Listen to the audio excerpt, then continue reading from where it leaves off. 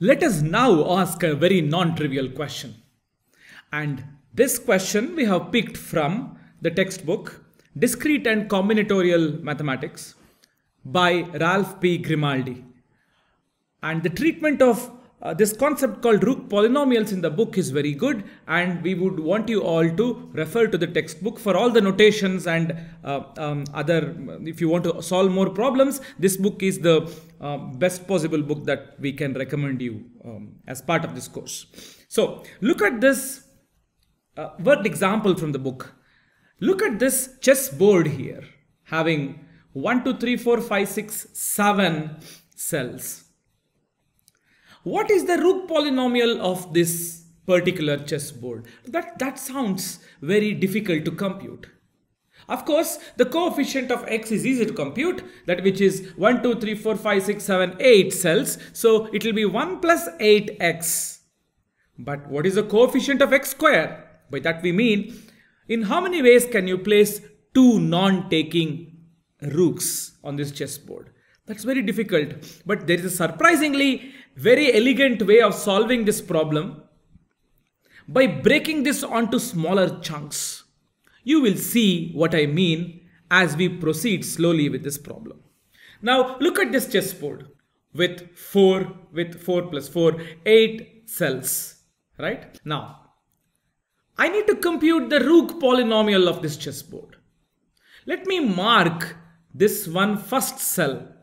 Let me put a star there. And let me ask this question.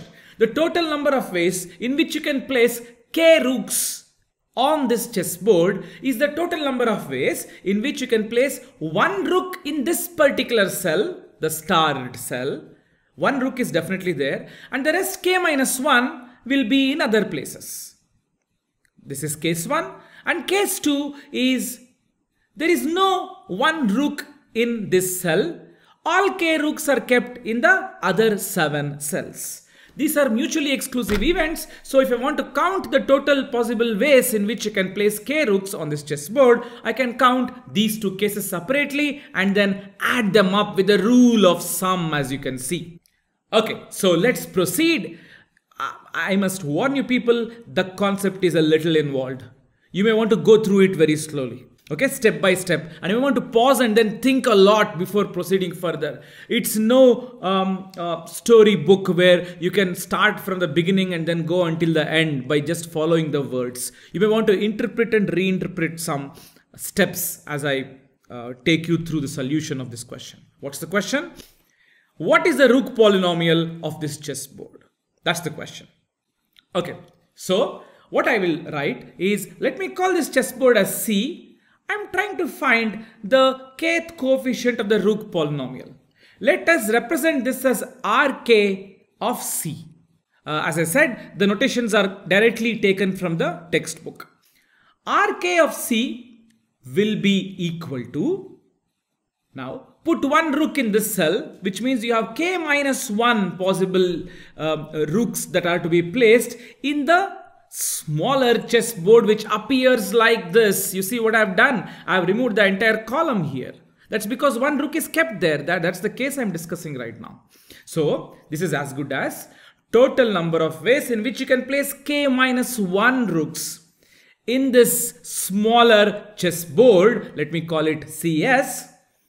Okay, S for smaller.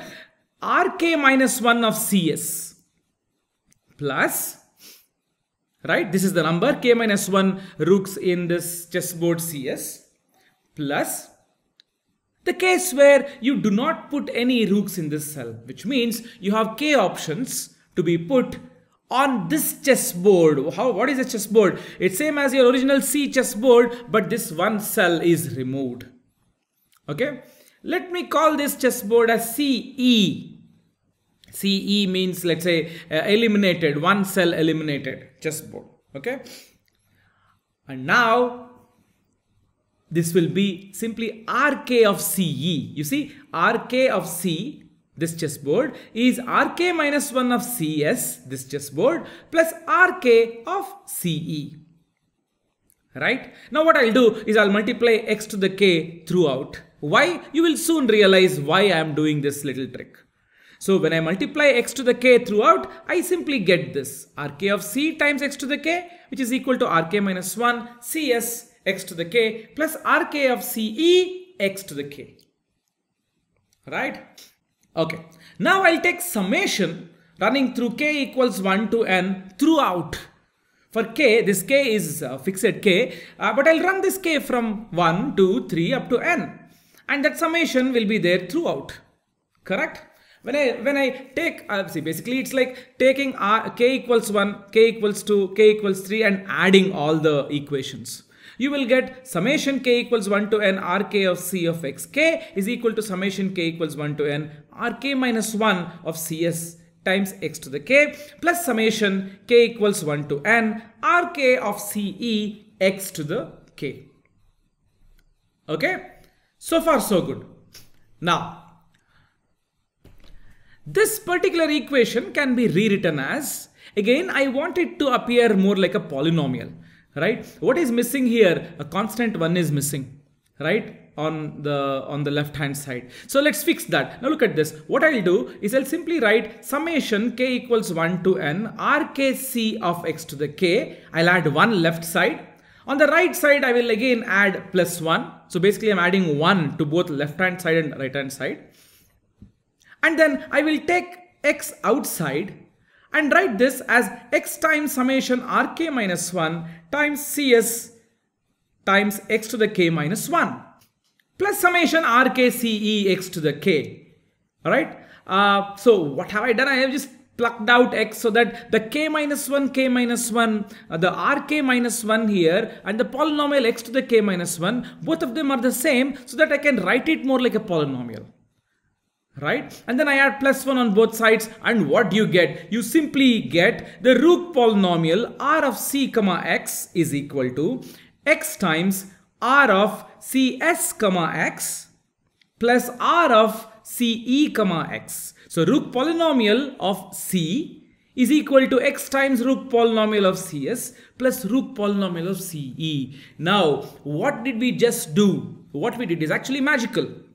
You see, we took a bigger chessboard and we asked this question, what is the Rook polynomial of the bigger chessboard? And we got that the Rook polynomial of the bigger chessboard is x times the Rook polynomial of a slightly lesser chessboard plus another smaller chessboard. Which means we can recursively keep applying this and then make the question smaller and smaller and finally get the answer. Right? We will precisely do that. Now look at this. All I'm saying is Rook polynomial of this chessboard, here is the chessboard itself, is equal to x times the Rook polynomial of this 5-cell chessboard plus this 7-cell chessboard. Correct? And then this becomes, again, I will divide this particular 5-cell chessboard and I'll apply the formula further on it by keeping a star on this cell. And what I will get is my CS chessboard will be simply 2 squares like this. And my CE chessboard will be a 2 cross 2 square. Similarly, when I put a star here for this chessboard, I will get a similar breaking down. So ultimately you will get this x times 2-cell chessboard plus 4-cell chessboard plus x times 2 cross 2 chessboard plus this 6-cell chessboard. Again, further breaking this down, in the next step, you will observe that we will get a polynomial. So I'll just directly write the polynomial right now for the smaller chessboards. Right? So I'll now write for 2-cell chessboard, the polynomial will simply be 1 plus, in how many ways can you place 1 rook here? So 2. So it is 1 plus 2x, that's it. Okay, x times 1 plus 2x for this board, and for a 2 cross 2 chessboard, whatever is this is the Rook polynomial, I'll write that here, and for this chessboard it is again 2 cross 2, so I'll write this polynomial here. And what I will do is for this chessboard I will again break it down by putting a star here.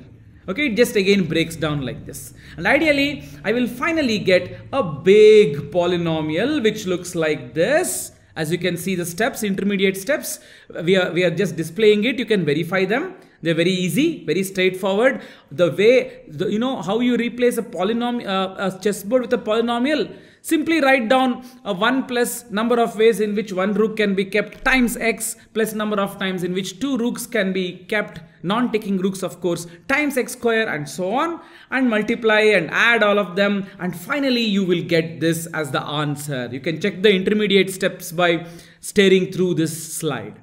You will get 1 plus 8x plus 16x square plus 7x cube.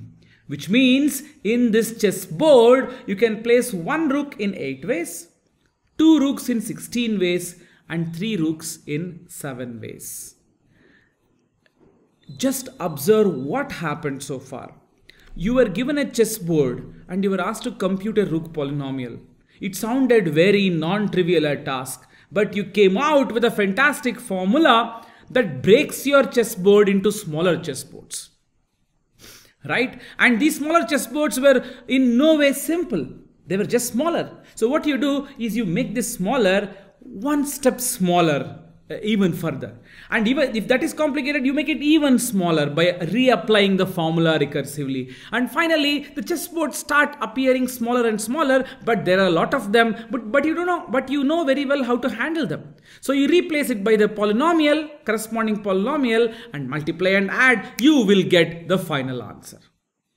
Right? So a very powerful counting technique using again simple polynomial arithmetic. And you observed that something as not so obvious question as in how many ways can you place rooks on a very small chessboard. We will go further and try to see examples where this can be further applied. As and always, please refer to this chapter called Principle of Inclusion and Exclusion from this book by Ralph P. Grimaldi, as is given here on this slide. You can even try solving more problems. We could not find a better book than this when it comes to good exposition on the topic of Rook polynomials.